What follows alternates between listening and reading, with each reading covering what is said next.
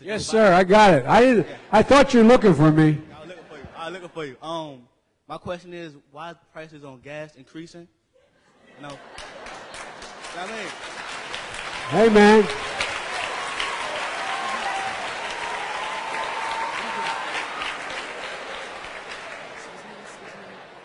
He obviously has a car. Hey, look. It's complicated. You'd fully understand it. I'm going to give you a brief answer. And remembering that famous admonition of Samuel Clemens, he said, all generalizations are false, including this one. But I'm going to give you it as quick and as straight as I can. Number one. The international, to use a fancy word, exigencies of the oil market are amazing. For example, every time there's talk about war with Iran, a major oil producer, because Iran says if there is war, they will take out the Saudi oil fields and the Bahraini fields, they will attack them. Every investor, the big guys who make these judgments about the futures, it's called the futures market, who say, well, look, we've got to hedge against that happening, so we got to assume that oil may go to, it's now high, artificially high at over $100 a barrel. It could go to $200 a barrel, and so the future, and all that, what it does, it drives up the price of oil in anticipation, even when there is enough supply. And so what's going on now are two things that no president, Democrat or Republican, control. One is called the Arab Spring. You all know about that. What happened in Libya, what happened in Tunisia, what happened in Egypt, what happened in Bahrain is happening now, etc. Now, they are some of the biggest oil producers in the world. So when the war in Libya occurred, Libya was a producer of a significant amount of oil. When the rebels attacked and the world supported them, that oil came to a screeching halt. So that was a lot less oil on the international market. I'm treating this answer like I would if I were answering on Meet the Press, so I hope I'm not offending anybody by just going straight to it. But here's the deal. Oil is what they call fungible. It means that it has a world price. There's not a price for oil in Saudi Arabia and a price for oil in Canada and a price for oil in Latin America. It's all one price because you can go anywhere and pick it up. So it's all the same price. Now, what's happened is that as this discontents occurred, no one knows where that Arab Spring is going to go. Let me give you an example. Egypt. Egypt had this revolution. The revolution occurred. They threw out a dictator. They threw out a long line of folks. The military looked like they were in charge. Now they have their elections. And the Muslim Brotherhood and the Safawists have won an overwhelming majority. Now they're about to form a government. They're about to elect a president. So what happens if they elect a president that is as hostile to the West as, I'm not predicting this, but what happens if they elect a that's as hostile to the West as Iran is to the West?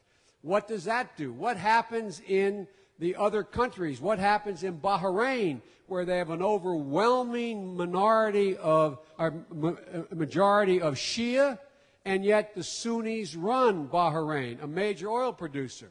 And you can go down the list. No one knows. We're trying to manage these outcomes in ways that will give some stability. But the world markets, they don't think about that. They just hedge against the bets. It's like a little bit like saying, okay, you know, the forecast is 30% chance of rain. Well, some of you would bring an umbrella. Most of you would say, 70% and the like. Guess what? The market's 30%. It's going to rain. I better go buy an umbrella. And so it's kind of what they do. That drives the price of oil up. Not manipulating. It's not these guys. There are manipulators. There's not these guys out there saying, we're going to make a lot of money now, and we're going to do this. It has to do with the world market. Now, we knew that when we came to office. That's why since we've been in office, let me give you a few numbers. There are more oil and gas rigs working in the United States of America right now today than all the rest of the world combined. Let me say that to you again. More oil and gas rigs in America than all the rest of the world combined. When you hear about we should drill more, we are environmentally drilling everywhere that we can. We are producing almost 700,000 barrels of oil more. It's 7, right? 700,000? Is that correct? 650,000 more barrels of oil per day than the day we came into office. Second thing the president realized we have to do, it's not just enough to produce more energy, we have to be more energy efficient. So the president has doubled, with the support of the Congress, well, not all the Congress, but the president has doubled the mileage requirement for American automobiles to 54 miles a gallon by the end of this decade. That will save people at the gas pump $1.7 trillion. That's hundreds of billions, tens of billions of barrels of oil not consumed, because that's the biggest driver of energy cost. The third thing the president has said, and this is where we have a big debate with the other team on that. They didn't think we should double mileage. They didn't think we should insist cars get more mileage. We're of the view that we have the technology to maintain performance and significantly increase mileage, and it's in the national interest to do so. The fourth thing we did was the president came along and he said, look, we have to do all of the above. We have to take advantage of all the oil we have in the United States and off our shore that we can soundly get. We have 100 years of natural gas, shale oil, below the surface of the continental United States. We know we can get it, but we have to do it environmentally soundly. There's a thing called fracking. They got to go crack the rock in order to get it out. You can environmentally do that well, and you can environmentally do it poorly. If you do it poorly, you use up the water aquifer, you create, in some cases, the argument is earthquakes, a whole lot of things. But we are spending a lot of time and money figuring out how to do it environmentally sound way. But here's the big difference we have with our friends. We think we should be investing in the energy of the future. Alternative energy, renewable energy, biofuels, solar energy, wind energy, nuclear. And folks, I want to remind you of one thing. You say, well, wait a minute. The government shouldn't be involved in that. The government shouldn't be subsidizing startups of these organizations. The government, guess what? Why do you think for years and years and years from the beginning, we gave oil companies gigantic tax breaks? What was the reason to do it? To encourage them to go drill. Because for every hole they dig, they come up dry. I don't know what the percentage is, but it's more than they come up with oil. And it costs a lot of money to drill. So we said to the oil companies for the last 50 years, we're going to give you a tax break. But here's the point. Oil companies don't need encouragement to drill. They've made more money than God in the last couple years. I mean, seriously. It's astronomical profit. I'm not criticizing the profit, but it's astronomical. But our guys in the other team, instead of us spending money to help startups in areas like solar and wind, what's happened?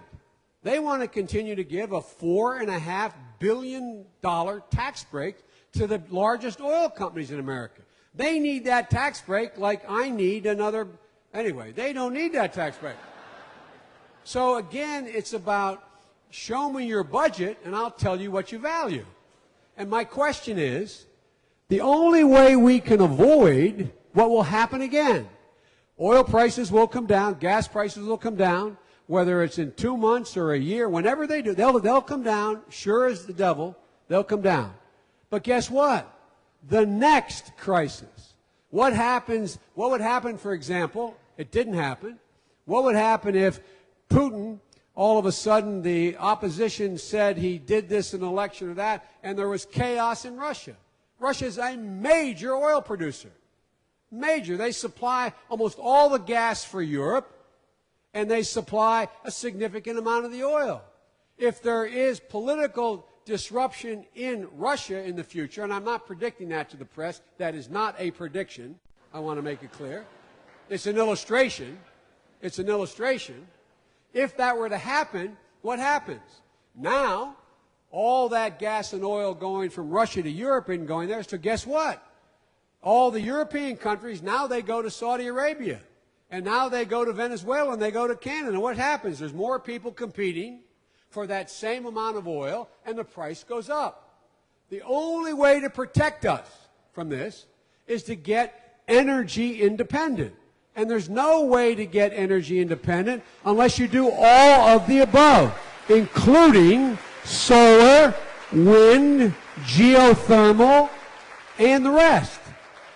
And that's why I get confused by our friends who don't think we should do any of that and continue to generate tax incentives for oil companies who are making over $1 billion a year. That's the part we don't get, but it's a real difference. Now look, two more things on energy.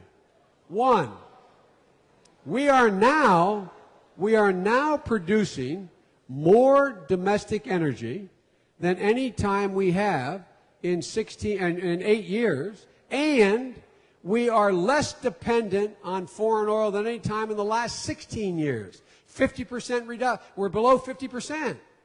And so the only way to keep it from happening again, it will spike again in 1 year, 3 years, 5 years, because of international arrangement, is to make sure that we are able to say we don't need your oil.